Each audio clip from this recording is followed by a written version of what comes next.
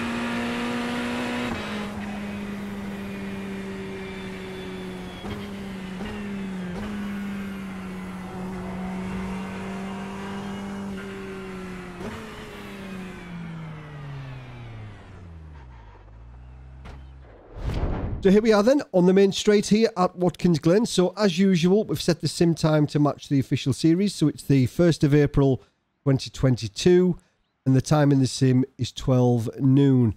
We're also using the iRacing sprint setup, which is what is used in the official series.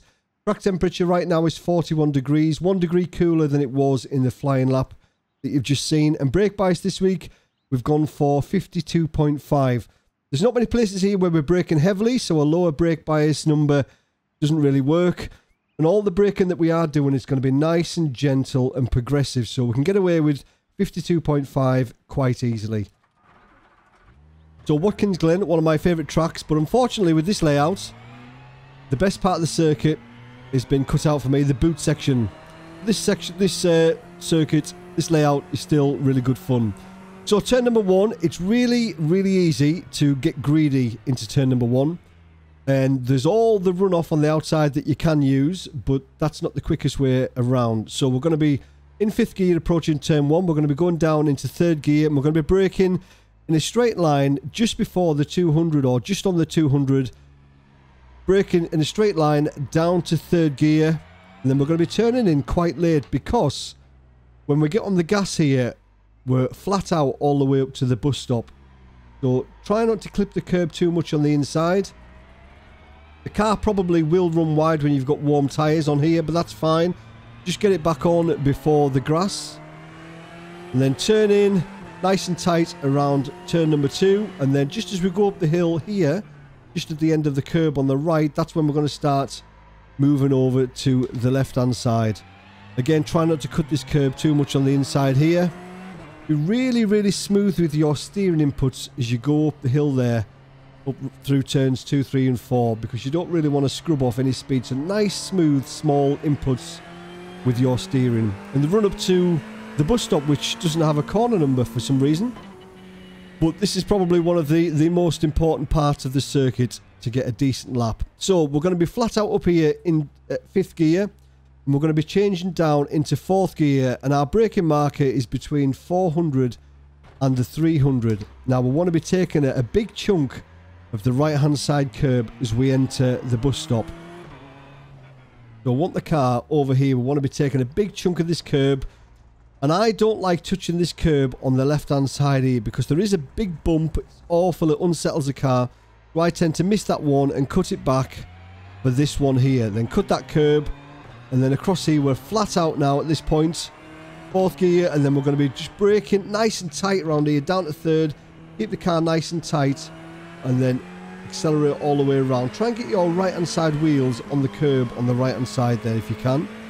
So the run-ups to turn number 6. Now we're going to be braking just before the 200 marker here. This is a different braking zone to the other layout because you're carrying a little bit more speed. So you've got to keep that in mind. So braking just before the 200. On the other layout, my braking marker is just before the 100. So we're going to be braking here. Nice and gentle with the brakes as we go around here. And then as soon as you get to this point, get on the gas smoothly on this curb, but very careful. It's so easy to get off track there. And then back down for turn number 7, the final turn. Now you can use the end of the black barrier just to our left there as your braking marker. So when that ends, we're going to be braking down into 3rd gear. And again, apexing this one quite late, but get on the gas just before the apex because we want to use all of this on exit and get on before the grass. Right, so we'll slowly start to speed up a bit now. So braking just before the 200, down to 3rd gear, in a straight line, turning quite late. We'll get on the gas now at the apex. Car runs wide, get it back on before the grass. So we're going to be moving across, nice tight line around turn number 2. Then at the end of the curb on the right, we're going to be just turning left. Again, be really gentle with your steering inputs around here. Don't scrub off any speed. Then move the car over to the left hand side. And we're going to be looking for the 400 board. Because between the 400 and the 300, take a big chunk of this inside curb. Miss this one. Get on the gas for this one. Leave it in 4th gear. But then nice and tight. Down to 3rd gear. You'll see some metal railings on the right hand side there. That's your cue to get back on the gas. As long as you're on the inside there, that's your cue to get back on the gas. We'll move across to the right hand side. We're going to be braking just before the 200. We're going to be trail braking a little bit all the way to the apex. And then when we're there, we can get on the gas just at the end of the barrier on the left. Braking before the apex, get on the accelerator, use all of this on exit. And that's a lap, really quick lap. So again, just before the 200, we'll try and pick up the pace a little bit now. Braking in a straight line. Get on the gas just before the apex, because as soon as you get on the gas there, we're not letting off until we get to the bus stop. And that's crucial for a fast lap around Watkins Glen. Always has been. Whichever layout you run. But nice and smooth with your steering inputs going up the hill. Stay to the right until we're around the corner. Then move across to the left hand side to open up the bus stop. So between the 400 and the 300, cut the first part. Miss the first curb. Then hit the second curb. Cut across that one flat out. And then we're going to be nice and tight. Look for those metal barriers on the right hand side there. They are the railings. As soon as we see those, we can get on the gas. And move across to the right. Just before the 200, we're going to be braking, trail braking to the apex. And get on the accelerator, use the curb on exit. And again, at the end of that black barrier, we're just going to be braking. Nice and smooth. There we go. Nothing to it. We'll do one more lap. Try and go a little bit quicker. But just before the 200. On the gas before the apex. As long as you get back on before the grass, you're fine there. At the end of the curb on the right hand side here, we're going to be moving over to the left. Nice and smooth. What was that? A 109.4. I've got a 109.1 in practice with these track temps, so there's a bit more time left on the table. So between the 400 and the 300, put a big chunk of the first curb, missed that one. Put the second one on that one, flat out round here, but nice and tight. Look for the little railings on the right there. You can just see them there. As soon as you see those, you're right back on the gas. So we'll move the car over to the right just before the 200. Trail brake to the apex and get on the accelerator. And then at the end of the black barriers on the left, we're going to be accelerating around, use all of this on exit. There's a bit more grip there than you think because it is cambered. And there we go, that's a lap around Watkins Glen. It's going to be really difficult this week. It's going to be quite congested, I think. But it should still be quite good fun. Now let's talk about pit exit, pit entry, and where I think your best places are to overtake this week. So pit exit here at Watkins Glen is really quite simple. There's the green cone. Nothing really to worry about. There's just a small bump on the right hand turn that you need to be mindful of because that can push the car wide. So release the pit limiter. You'll see the bump as we go around just there. And there's the blue cone. Now you just need to keep an eye on your relative to make sure that you're not going to get sideswiped by somebody that's on a flying lap.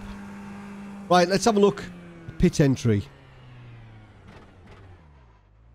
Right, let's talk about pit entry. So if you need to pit in the fixed Ferrari series, it's because you've got a penalty or you've got some damage that you need to get your fast repair. Well, the pit entry here is actually quite simple.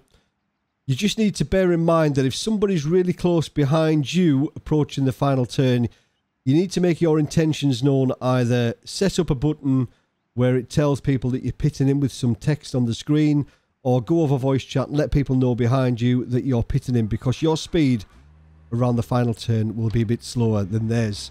So approach it as normal. So we're braking at the normal point, but instead of accelerating at the apex, we're going to hold the brakes a little bit longer to keep a tighter line, because here is the start of pit lane where the yellow line is there. So we're going to be accelerating down here, and when we get to these guys on the right and just the end of the barrier on the right hand side, that's going to be our cue to brake. First gear, pit limiter on, and it's quite a high speed here, 72 kilometers an hour, so you can get it stopped in that time, no problem. I'll show you that now on a flying lap. Okay, so pit entry on a flying lap, just as you would normally go around the last couple of turns. But like I mentioned, instead of accelerating at the apex of this one, we're going to be holding the brakes, keep a nice tight line, then back on the accelerator, wait for those guys, there they are, pit limiter on, and in the pits. Dead easy, nothing dramatic there whatsoever.